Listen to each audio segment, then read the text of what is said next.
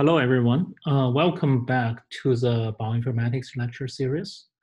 So today we are going to talk about an interesting tool for integrative genomic analysis for cancers.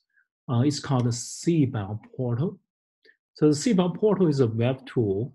It is actually developed by the Memorial Sloan Kettering Cancer Institute. And the website is cbioportal.org. At the same time, CBioportal is actually an open source software project. So that allows us to also install local instances. And actually, I would like to mention for the Precision Health initiative, we have installed CBioportal locally on our high-performance computing center. And that actually allows us to also share and visualize data from ourselves.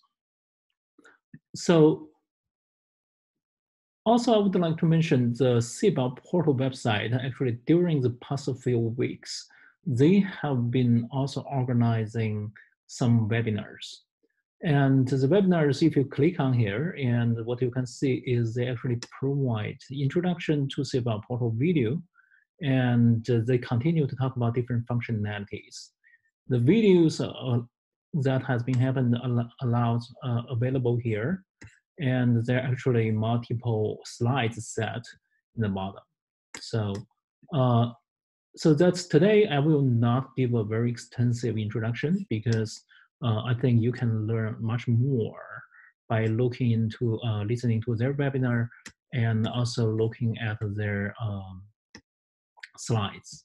So what I'm going to do is going to talk a little bit about background and do a quick introduction and a demo for CBioportal. Once we talk about CBioportal, actually we need to start with TCGA. TCGA, many of you already know, is the Cancer Genome Atlas program at National Cancer Institute. It started actually almost 15 years ago. It started back in 2006. The first set of data released is for glioblastoma. And so far they have curated data for 33 different cancers. And this is different with some of the ongoing large projects which are focused on genomic data only. For TCGA, it's actually integrative genomics project.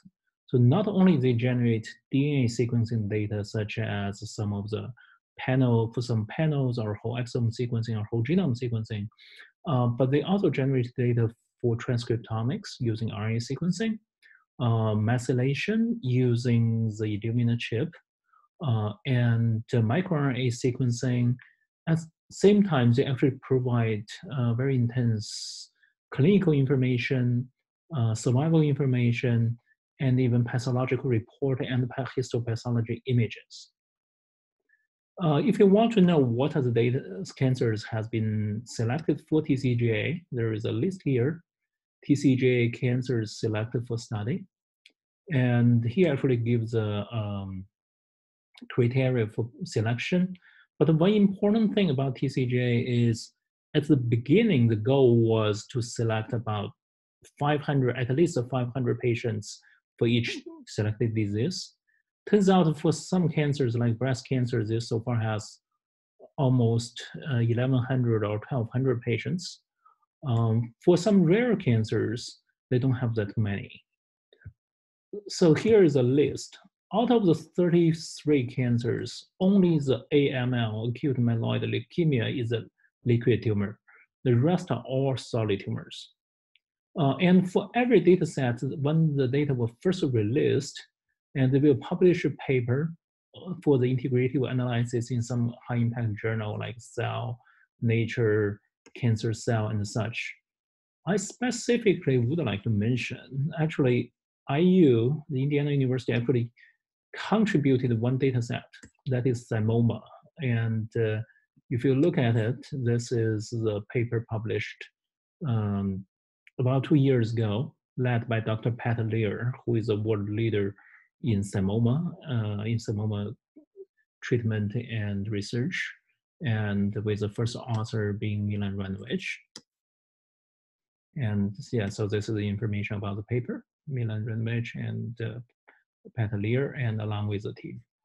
So just would like to mention, we actually, IU School of Medicine actually contributed pretty well to the project. So when TCGA first started back in 2006 and 2007, the way to access data is actually through a TCGA data portal, and it is very cumbersome. So what you have to do is you have to find a bioinformatician, and to help you to select the cancer type and select the patient, select the file type. And when you download the whole thing, usually sometimes it can take hours and days. And then you have to do all the analysis to extract the gene that you are interested in. Nowadays, if you want to download data, you still can. The data actually has been migrated into another place called NCI Genomic Data Commons, so GDC in short. And so GDC is actually the central portal for managing genomics data studies. And now if you click on it, what you can see is TCGA is actually one of the largest studies. They actually so far has 15 largest studies in here. And I would like to mention a few other studies besides TCGA. One of them is CP-TEC. It starts with clinical proteomics. And so the idea is they actually selected a few data sets, a few samples, cancer samples, usually in the scale of hundreds, and carried out the shotgun mass spec to characterize the proteome for those patient samples. Very interestingly, for a few data sets, especially for the initial data sets like colorectal cancers, breast cancers, some of the samples actually shared with TCGA. So for those patients, not only you have their proteomics data, you also have their genomics data generated from TCGA that allow us to do a lot of interesting studies. Besides that, for example, if you're interested in multiple myeloma, the MMRF data, Multiple Myeloma Research Foundation data, is available. If you're interested in pediatric cancer, you got the target data. So this is a great resource for us to look into the data. And for example, if I select the TCGA, what you can see here, it gives you the information. For breast cancer, there's almost 1,100 patients, and those are different files. And if you want to know how large is the file, let's look into this view. For example, if we talk about the colorectal cancer. Colorectal cancer, so far they have, from this line chart you can see, is 461 patients, among which 460 of them actually have the sequencing file, 459 of them have gene expression file, 433 of them have single nucleotide variants code. And then you can go down this route, and eventually there's 15,000 files for this study alone, and the total file size is 27.47 terabytes. Clearly, this is not something you want to immediately download to your own computer and to do something with it. Actually, downloading, after you download the 15,000 files, it's going to be a nightmare for you to actually manually or trying to, just to organize it. So that is actually what triggered the development of CBioportal. So now let's go to CBioportal. CBioportal actually nowadays have the TCGA data in there. And one thing I would like to mention, because TCGA is not just for one cancer, it's for 33 different cancers. There actually was a working group called Pan-Cancer Working Group. They did a very interesting studies. Last year, there was 10 high-impact papers last year in journals like Cell, Nature Genetics, and such, and specifically to compare, for example, mutation landscapes or pathways in different cancers. Yeah, because that is what we know. Different cancers, they behave differently, and they are involved in different genes. But then maybe there's some similarity between cancers in proximity locations and such. So there is a pan-cancer study, and they have processed all the TCGA data in a standard way. So this is sometimes is a good data set for us to use. But the way you can select is you can select the pan-cancer studies, but that is for the entire TCGA. But there are also other pan-cancer studies. For example, the Sloan Kettering Memorial Institute, so MSK, they have their impact study for which they have done gene sequencing for tens of thousands of patients, and they actually made the result available. At the same time, there are other data set. If you're interested in NCI60 cell lines, there's some gene expression data or genomic data available.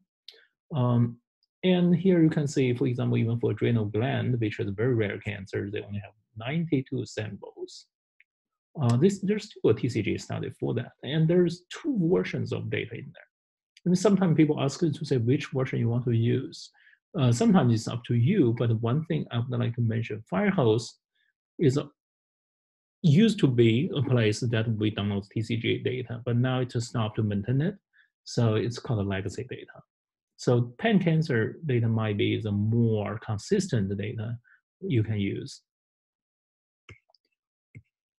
And you can browse through all the data sets. So as you can see, for example, for colorectal cancer, and we got the different versions of TCGA data.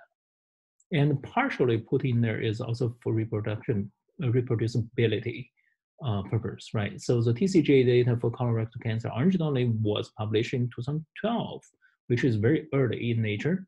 At the time, there was only 276 patients. But in the Firehose, and there are actually much more, 640 samples were there. But when it's come to the pan-cancer study, because of the different selection criteria and such, only 594 samples were included. So that is another thing, very important thing is when you try to use those data sets, is make sure you need to know which version was the source and what's the meta information, what's the meta information associated with them. But here you can actually do multiple things with CBioportal. CBioportal actually allow you to at least 3 levels of studies. At the highest level is you can actually compare things among different cancers. Then the next is you can focus on specific cancer. And eventually you can actually visualize information about the individual patients. So we'll very quickly go through some of those functionalities. But the detailed functionality, please refer to the video on their webinar. Theoretically, you can actually select all the pan-cancer studies, like 33 of them, and then do some query. I have tried. It says it's going to take a few seconds. On my slow network, it took more than 10 minutes. So I'm not going to show it here. But instead, let's select, say, 3 different cancers to compare with. For example, colorectal cancers, you can select in here. And breast cancer, and glioblastoma. So 3 different cancers. And you can explore it, or you can actually query. So let's say, let's first want to query something. So the way you can query is type in the gene names. And one thing is remember is there is actually a limit on how many genes you can query. The limit is 100. You're not allowed to query more than 100 genes. I think partially for computing purpose, partially for privacy protection, because theoretically those are actually mutation information for individual patients. So there is a limit on how many genes you are allowed to query. For example, if you are interested in P53, TP53, right? You may say, I'm interested in KRAS. I'm also interested in KAPC. Then I'm interested in Ki67. You type in Ki67, it says invalid gene symbols, and there is no such thing. If you click here, it disappears. Why is that? Ki67 is what we call the gene, but its actually official symbol is MKI67. Then if you say, I'm also interested in a gene called KIA0101. And then it shows, this time it shows something different, say We don't have KIR0101, but there is another gene called PCLAF, used to be called KIR0101. You say yes, you click on it, it gives you that gene. And let's do two more, collagen 1A1, right? Collagen 1A2. Say those are the 1, 2, 3, 4, those are 7 genes I'm interested. You submit the query. And so since we are actually comparing between 3 different cancers, it's going to take a while. They're actually searching the data for more than 2,000 patients, right? So it's actually going to take a while to show up. At the meantime, I would like to mention, I already, since just for the time to save, for sake of saving time, I already opened a few other views for different cancers. So this is actually a sample from the colorectal cancer group. So while we are waiting for the other one to finish the query, and so you can actually visualize for individual patients. In this time, it's a colorectal cancer patient, and it has so-called barcode. So the patient ID is TCGA-EF-5830. That's essentially every sample associated with this barcode is from this patient. There's possibility to be non-cancer control, there's possibility to be cancer tissue, and this patient is a male, when diagnosed was 54 years old and with all the clinical information. If you really want to know the clinical information of the patient, you can click on the clinical data. And here's what you see. The patient is living, his stage is T4A, and how old is the patient and what's the date. Please notice, actually, for some of detailed dates, they may be scrambled. They actually may intentionally shift it by a few months or something. So it's not you cannot use to say, I want to correlate that information with, say, in which month a patient like to get what cancer. No, you cannot do that because they will maintain the age to be accurate, but it's sometimes to scramble the data a little bit. Then you have the sample information and based on the pathology report and such. And if you go into details of the actual clinical data, you actually will also have the treatment information. And you may say, okay, I don't know really how the patient been diagnosed. I want to look at the pathology report. For some of the patients, they actually have the pathology report for an individual patient available. In this case, they have to hide, black out. It's actually just 4 tables. Sometimes of the patient, you actually see detailed, even handwritten report. So in this case, they just a few tables talking about what's the tissue and what's the stage, diagnosis, is there surgery, and such information. The cellularity of the tumor is 70%. And if you say, no, I really don't know what's about this thing, I just want to look at the pathology image. Actually, you can. You can click on this tab. It's going to take a while to load. It actually will show from, they link to another website called Cancer Digital Slide Archive. Oh, this actually, I'm sorry, this is not colorectal cancer patient. This is another, I don't know really what disease is this, but it's another type of cancer. And this patient actually have 2 slides available. And one thing is you can, for example, you want to take a look at the histopathology slide of the patient. You can zoom in, you can drag. Because I want to take a look of the, tumor. You can zoom in, zoom in, zoom in, zoom in, zoom in. So, and then you can really browse it, and this actually tells you where you're looking at. And you can personally tell if this might be a fibroblast or maybe something else. Since I'm not familiar with this type of cancer, I cannot really tell what kind of cancer this is. But this is very helpful for you to understand the individual patient. You can also go to the summary for the patient. Now you can see, okay, we know this patient has 70 mutations. And for example, this patient has KRAS mutation, it's a protein change mutation. And then what's the consequence of this protein change? There are actually knowledge base you can click on. In this specific mutation, there are 4 knowledge base annotated for this mutation. And the strongest one is from this called UNCLE-KB. It's from the UNCLE-KB, which is actually a knowledge base developed by Sloan Kettering. And it's a level 4 mutation. That means it's a confirmed cancer-related mutation with actually a drug targeting it. That's the most strongest evidence. Sometimes you see 2 or 3, or in this case, for example, there is yes, TP53 mutation might be likely to be oncogenic. There's not much more evidence. Level of evidence might be others, and there is no clear drug for that. There is also other knowledge base. So this is from another consortium called CIVIC. CIVIC is a kind of open source crowdsourcing annotation. So there may be more information at the same time. The level of evidence may not be as strong.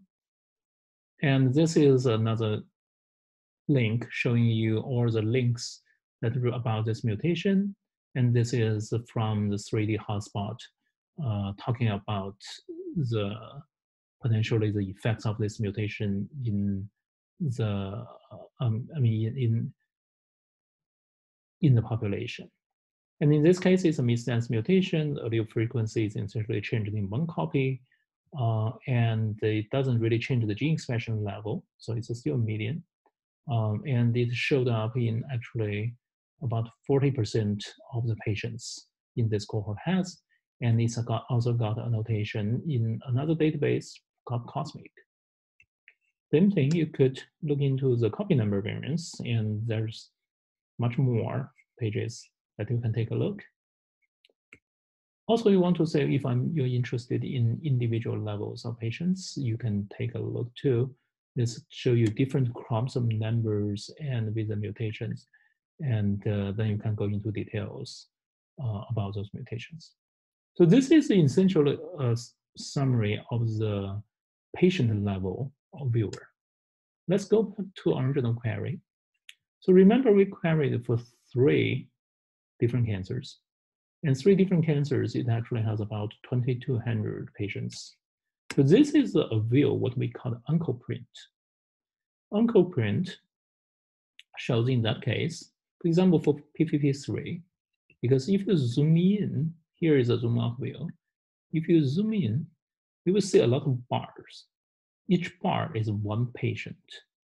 So for example, for this patient on the leftmost, this patient actually has a mutation in TP53, no mutation in KRAS, has a mutation in APC, but no mutation in other genes.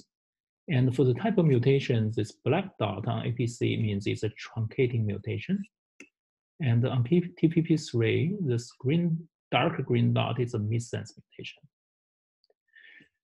So that way you can easily link not only to compare to see who has what mutation, but also link to other profiles information. So, and you can zoom out. It become so because here it's so zoomed out, you're not only looking at 1 patient, you're looking at 2 patients. But if you really zoom in, you can select 1 patient and you can actually click on here and go into the individual patient mode as we have seen before. In that case, you can also look at clinical data, the tissue image, and such. And also you can look at the cancer type summary. For example, in this case, it says in the colorectal cancer dataset, for the 7 genes we queried, about 79% of all the colorectal cancer patients in this study, they have mutations. And among which 72.39 are mutations, and then a much smaller percentage is actually amplification, and some people with deletion, some people with multiple alterations. But the percentage of patients with mutation in those selected genes is much smaller. It's only 28% in glioblastoma. So you can do this kind of like comparison, or you can focus on individual genes.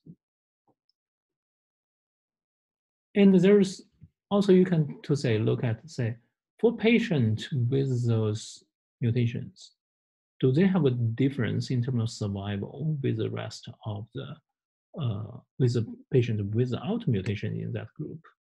So it's actually going to generate the Kaplan-Meier curves. In this case, it's very strongly patient with mutations in any of those selected genes, 7 genes, and versus the patient without mutation. But it's actually become interesting. That might be even counterintuitive, but because in this case, it turns out they actually live longer. So that may worth some investigation.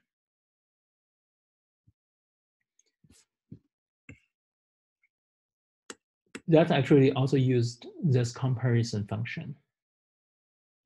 Then you can look at the mutation status, you can look at pathways and such. So I'm going to go back to modify the query to focus on an individual study. For example, now this time we want to study, say, kidney cancer. You go to the kidney and you select the data set. We only select the renal clear cell carcinoma. And in TCGA, let's select that. And then we will change some genes, maybe take out the APC.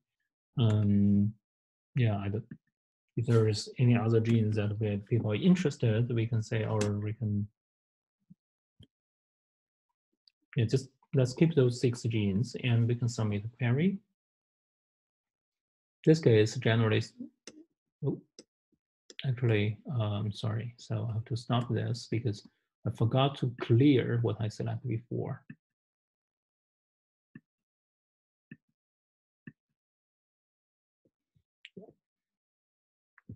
Okay, here, 0 started, selected.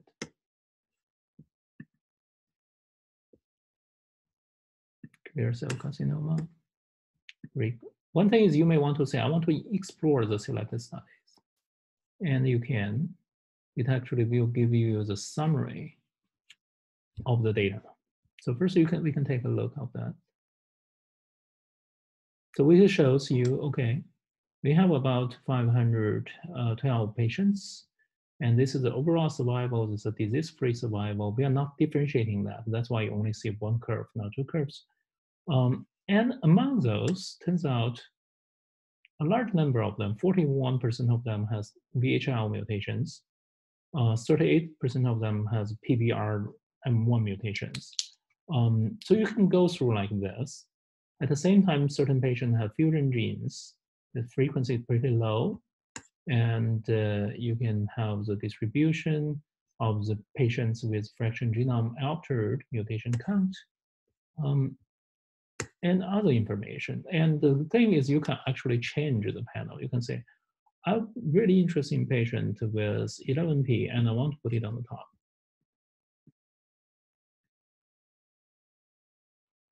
You can, oh, by the way, you can actually download this as a table of the information, and you can move it.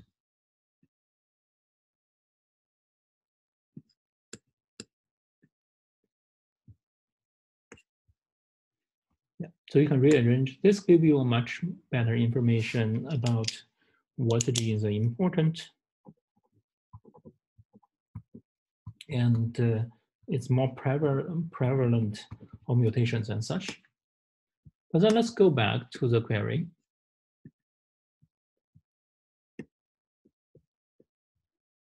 We select the study and query some genes. For example, we queried P53, which is TP53. We query VHL, and we query PBRM1. We query for collagen Y1, collagen Y2. Okay, we query 5 genes for this study. So it's a smaller set with 354 samples. And the reason is not every patient have all the files. So we focus on a smaller set. And now you can see, actually, if you zoom out a little bit, you can see all the patients, and then you can start to do the analysis. In this case, only 3% of the patients actually have p53 mutations, but almost half of them have mutations in VHL. And so now you can start to see other things. And so this cancer subprimary mutual exclusivity. So this is an interesting notion. It's essential to say any of the significant mutation status for genes have significant overlap or significantly not overlapped. Because sometimes the idea is if there are genes in the same pathway, they don't need to be both mutated. So sometimes mutual exclusivity actually is an indicator of genes might be in the same pathway. In this case, we don't have genes with very strong mutual exclusivity. Then you can take a look at the plots. For example, you can see, you wonder if it's the genes you are interested, their copy number variance status, say shallow deletion, diploid gain amplification, are strongly associated with gene expression level. Sometimes they are, sometimes they don't. For example, in this case, if you say, I want to look at for VHL, you can see there's some relationship. But for collagen 1A1, the actually copy number variance status and the gene expression level is not very strongly correlated. But you can also look at the relationship, not in this case, not in the just a summarized copy number status, but directly looking at the measurement of the copy number. And for example, in this case, we look at the PBMR1. And the correlation between the copy number values and the gene expression levels is actually about, Spearman correlation is about 0.39. So there's some correlation, it's not that strong. But the collagen is very low. There's no correlation almost between the gene expression level and copy number. You could also look at the correlation between different genes. In this case, you select one gene here and you select another gene, say collagen 1A2. Suddenly you see some very strong correlation. The correlation coefficient is like 0.94, 0.98, depending on which one you use. And essentially, we know collagen 1A1, collagen 1A2, they have to be both present. So their gene expression is highly co-regulated. And that's what we observe, the co-expression actually conformed. But how about collagen 1A1 and VHL? There is essentially no correlation. The correlation is almost zero. So they're really independent in that case. We can look at mutation status of individual patients. So this is what we call lollipop plot. So for this patient, for the status is, those are the ones for p53 showing the mutations showing p53. And you could look at other, say, VHL, and there's more mutations. So many patients, they have the same mutation. There's more mutations, and for PBMR1, and this is the mutations with a different frequency. So you can actually go through this if you're interested to look for specific mutations. You can see which genes they show for strong correlation with the gene that you are interested in. Because you're doing the calculation, so it actually takes a while to show. Yes. So those are the genes that show strong correlation in terms of correlation gene expression profiles with TP53. But how about VHL?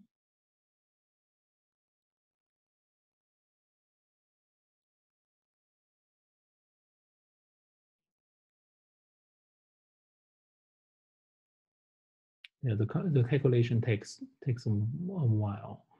So that's why you may need to want to make sure you have, you know, a good network, and so that you can find out things fast. Okay, I don't know why it's not showing up. I guess it's just slow.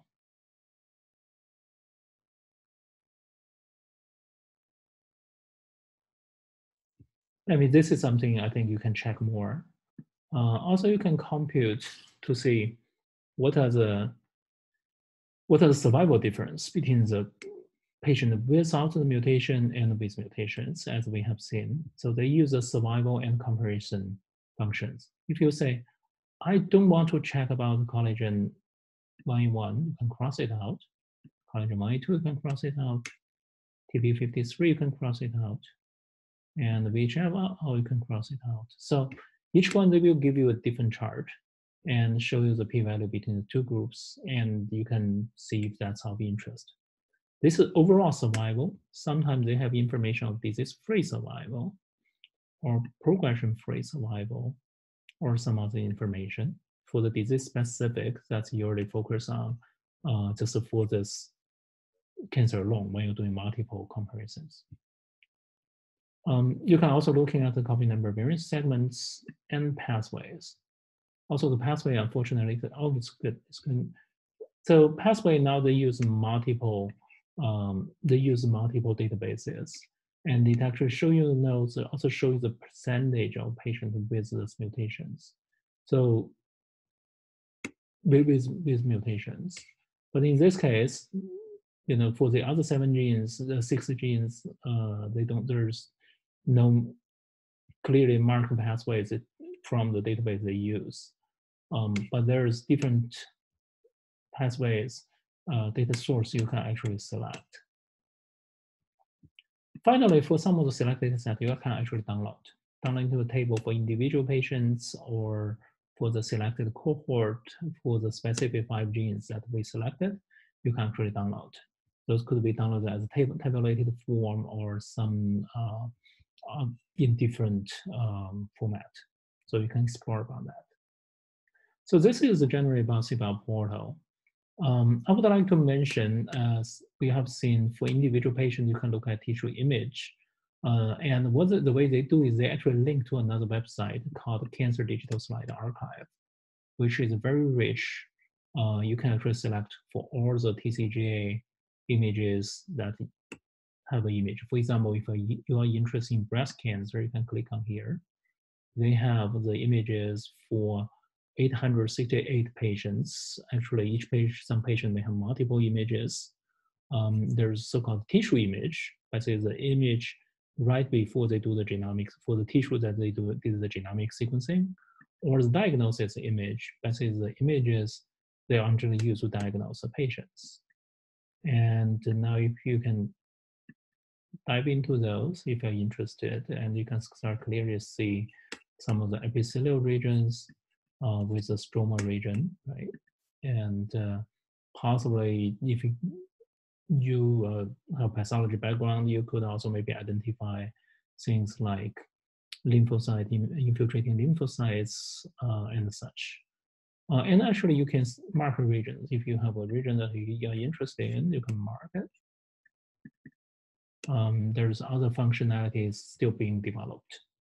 So this is a tool developed by Emory University and Northwestern University. Okay, so that ends my lecture. And I just want to make sure you know you can check out the functionalities of the CBioportal and other related tools from their website and their own video. Thank you very much.